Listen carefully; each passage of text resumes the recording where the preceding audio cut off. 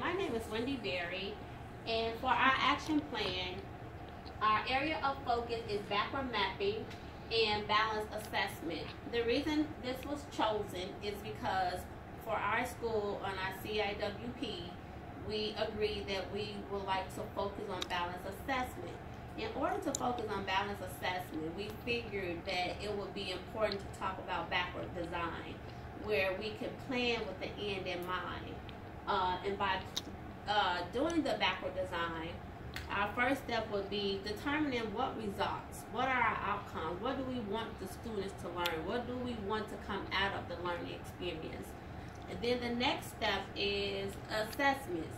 How would these assessments be used to see if the students are learning what we intended to teach them in order to get the desired results? And then finally is planning our learning activities.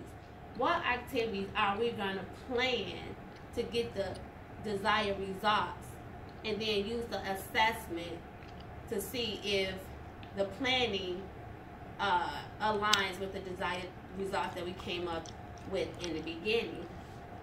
So it's like planning backwards and moving forward. So one of our objectives is to ensure all teachers complete backward mapping. Some teachers may not be familiar with planning with the end in mind. So we have given ourselves a 1 to 2 week time frame, and this would include all the staff, the teachers, and the support staff as well. And the resources we're going to use is the Illinois Common Core Standards, Network 9s, Math and ELA Pacing Guide, and our CIWP plan. The documentation where you would see the evidence of us using backward mapping would be in our lesson plan, and of course our assessments. The next part of our action plan is we're going to plan for quarter 2, because currently we are in quarter 2, and we're going to plan from weeks 2 through 11, 11 through 20 with cycle dates. We have already begun this back in November, and again we're using our resources from Network 9 because that's the network we're in, and we also have a calendar, lesson plan, and assessment. So we have an assessment calendar to let us know what day each class or each teacher will be assessing their students. The next, another objective is collaboration. Collaborate with the teachers to develop a plan based on their data. So we're going to use their data to plan backward mapping. So the data that the teachers had from the first quarter, we're going to use to plan for the second quarter.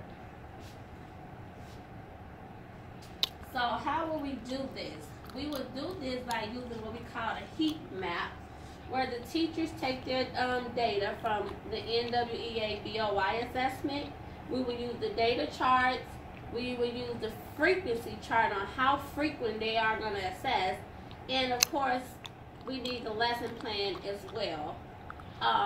Based on the collaboration with the teachers and developing a plan based on their data, this will help us determine what type of assessments we're going to use, how frequent we're going to use them, and how we're going to plan for instruction, how we're going to have our small groups.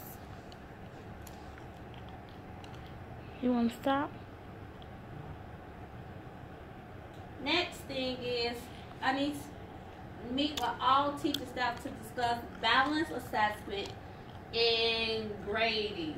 Since that is something that we identified last year in our CIWP, we just want to go back and revisit balanced assessment. What is balanced assessment? How does it look? And what is the grading criteria for it? Another part of our objectives is collaborate with the teaching staff to create an assessment calendar with lessons built in. And then, of course, the last thing is include dates for assessments on the calendar. So the overarching goal is to ensure that all teachers understand what backward mapping or backward design is, that we're planning for the next 11 to 20 weeks, that we're also using our data to plan, and we understand what balance assessment and grading is. We also need to come up with a calendar to talk about the frequency of the assessments. And finally, we're going to put it all together. So this is our action plan on backward design with the end in mind. Thank you again. My name is Wendy Berry.